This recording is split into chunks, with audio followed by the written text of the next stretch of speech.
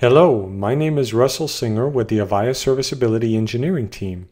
This video will demonstrate how to configure TLS, or Secure Communications, for the Avaya Aura Conferencing 7.x elements. All of the configuration required to configure TLS for Avaya Aura Conferencing 7 is actually done from the Avaya Aura Conferencing 7 Element Manager console, which is what I have open here.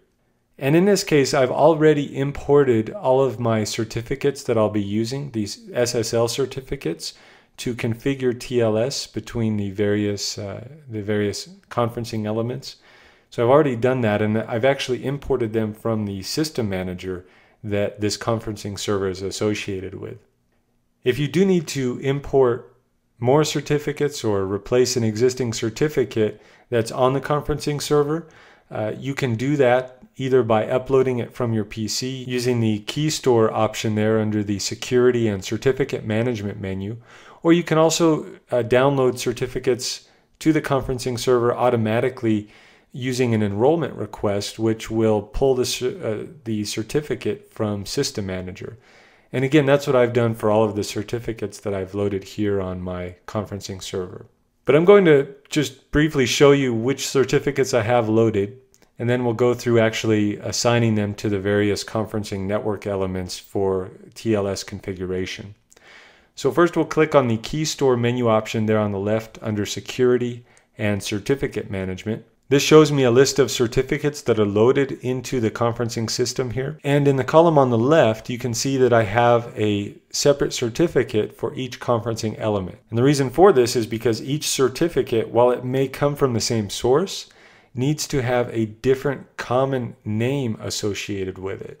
And that common name needs to either be the IP address or the host name of the conferencing element that you'll be assigning the certificate to. So more details on when to use an IP address versus a fully qualified domain name, depending on the certificate you're importing, can be found in the Avaya Aura Conferencing 7 documentation that's available on support.avaya.com.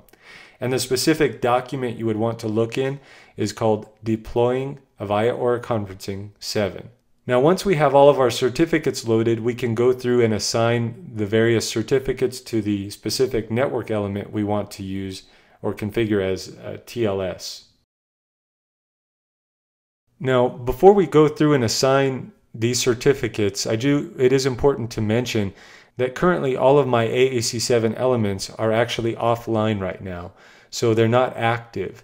The one exception to that is the Element Manager, which is how I'm accessing this console here. That is the only active AAC7 element that I have right now. And the reason for that is because as you apply certificates to these various network elements, you do have to restart each element.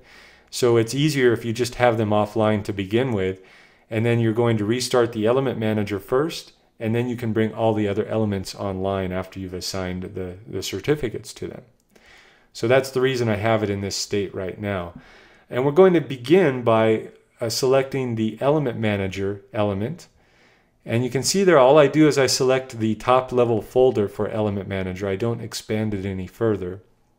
And this pops up a small box for me. And what I do is I select the Element Manager from the list there. It's the only item in the list.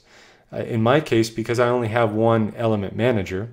And then I would click the Edit button, which is actually the minus and the plus icon there. And you have a couple of options here. And you'll see this checkbox in most of the elements, the Enable HTTP Port checkbox. So if you have that enabled and you assign a certificate, you can use either HTTP or HTTPS to access this element.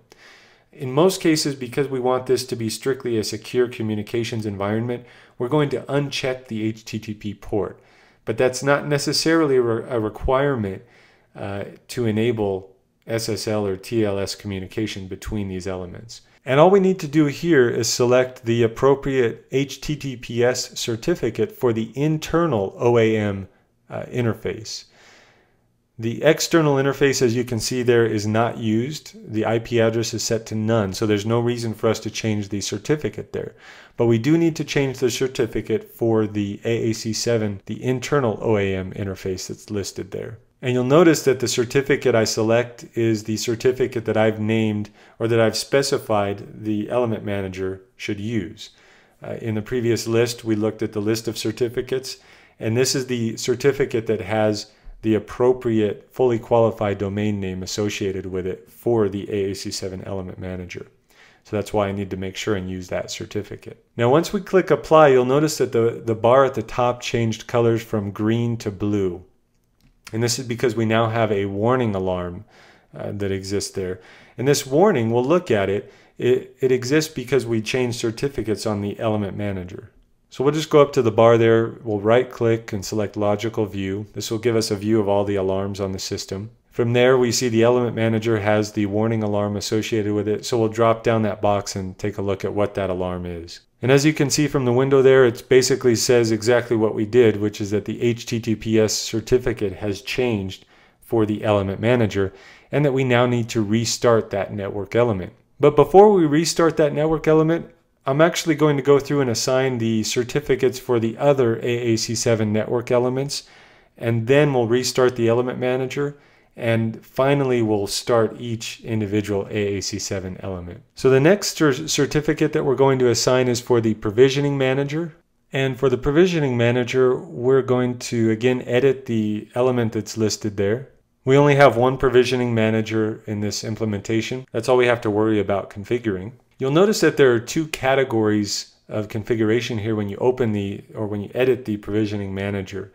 There's a category specifically for provisioning and then another one for the personal agent, otherwise known as the collaboration agent. So we'll start by configuring the provisioning manager element there, the first section, and all we need to specify is the internal OAM HTTPS certificate again there. The internal interface is the only one that exists on the provisioning manager. So again, we'll select a certificate that is specific to that element. In other words, it has either the fully qualified domain name or the IP address of that element associated with it. And we'll uncheck the box as well that says Enable HTTP port. So we can only use HTTPS to communicate with this element. Next, the personal agent or the collaboration agent there will uncheck the box that says Enable HTTP port. We will select a certificate that is specific for the personal agent or collaboration agent. You can see I've imported that certificate already, and I've assigned that to that element as the HTTPS certificate. Now, the collaboration agent also uses SIP to communicate with various other network elements. And so we will select the TLS option for the SIP communications, which is secure SIP. And we'll also specify the AAC7PA certificate to be used by that communication. Now, we didn't get a warning for that network element that the certificate had changed like we did with the element manager. And again, that's because the provisioning manager is offline right now. Now what we're going to do is configure the application server for TLS. So we'll select the application servers folder there from the menu on the left, and we'll edit the only item that we have listed there. And from this pop-up here, you can tell that the application server uses TCP by default, which is unsecure SIP communications. So we're going to change that to TLS. And then again, we're going to select the appropriate certificate for this network element, which is the AAC7_AS certificate that I loaded earlier. And once we click apply, we can then close that small pop-up box there. One other important note about configuring TLS here on the application server is you notice that you can enable either TCP or TLS. You cannot have them both enabled simultaneously. This is important because when you configure AAC7 on the Avaya Aura System Manager and you build what's known as a SIP entity link between Session Manager and the Avaya Aura Conferencing application server, which is what we're editing here, the SIP entity link does need to match the protocol that's selected here, whether it's TCP or TLS. So just keep that in mind, that if you had this working before and you go in and select TLS here, that you also need to change your entity link in System Manager. Next, we'll go in and edit the certificates for the media server. So for this, we need to expand the folder that says Media Servers and Clusters, and then we'll select the Media Servers folder there. And again, we'll edit the only media server that we have administered. From here, we're going to configure both SIP and SOAP to use TLS or Secure Communications. So first of all, we'll check the box that says Enable SIP TLS. And we can leave the TLS port as 5063, that's fine. We'll change the SIP certificate to the certificate that we've previously loaded specifically for the Avaya Media Server. And we'll check the box to enable SOAP/TLS. And again, the SOAP certificate should be the same certificate we selected for the SIP certificate, which is specifically for the Avaya Media Server. And then we can click Apply and close that box once again. Now for the web conferencing configuration, we need to expand the web conferencing folder there. We're going to start by configuring the Secure Communications certificates for the web conferencing management servers. So we'll select that folder, which will pop up a list of the web conferencing management servers we have. Right now we only have one, so we'll edit that one. And we need to uncheck the box that says Enable HTTP port because we only want to use Secure Communications. And we're going to select the HTTPS certificate. Again, the certificate we previously loaded is specifically loaded for this network element. So we'll select the WCMS certificate, and then we'll click Apply and close that box.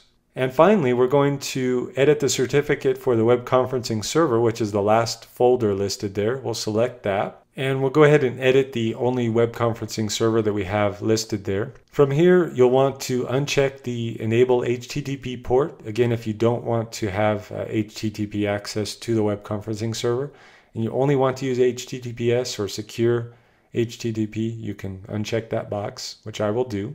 Now for the web conferencing, we're only going to assign a certificate to the external interface there.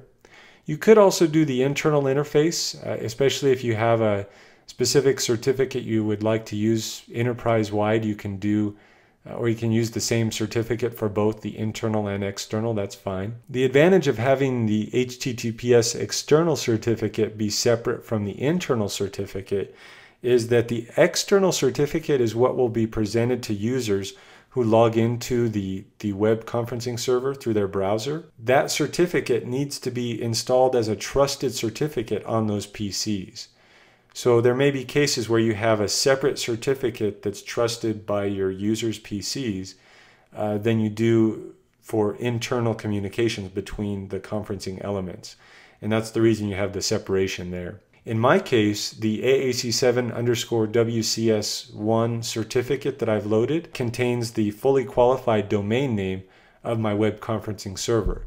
And so that certificate I'm going to assign for the external certificate also needs to be installed as a trusted certificate on anyone's PC who tries to access the web conferencing server. So I'll go ahead and choose that. In this case, I'm going to go ahead and leave the internal certificate as default. It's really up to you if you want to use the same certificate for both. Now, once we click Apply and close that window, what we're ready to do is restart the Element Manager network element. Remember, that was the first certificate we assigned, and the reason we need to restart that is so that the new certificate takes effect. Once that's restarted, we can then go through and start all of the other network elements for Avaya Aura Conferencing 7. And at this point, you have successfully configured TLS Secure Communications for Avaya Aura Conferencing 7. Thank you for your time today. We welcome your comments, questions, and feedback at mentor@avaya.com or on Twitter @AvayaMentor. For more details or related information, please visit support.avaya.com. Thank you for choosing Avaya.